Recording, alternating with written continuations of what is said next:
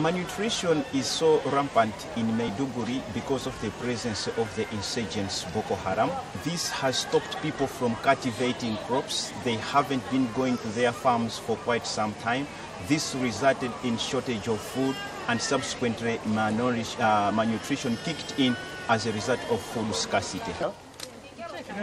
This child cannot stand. She's going into hypoglycemia. These patients that we are managing here, they have mainly been coming from camps around Maiduguri. We have several IDP camps that are in and around Maiduguri, and these malnutrition cases are coming from these camps.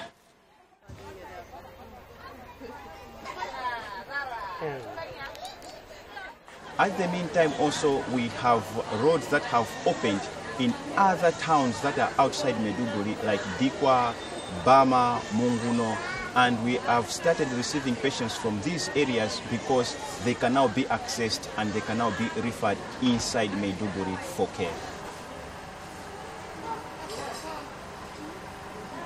Like this afternoon, we have received 28 cases from Dikwa.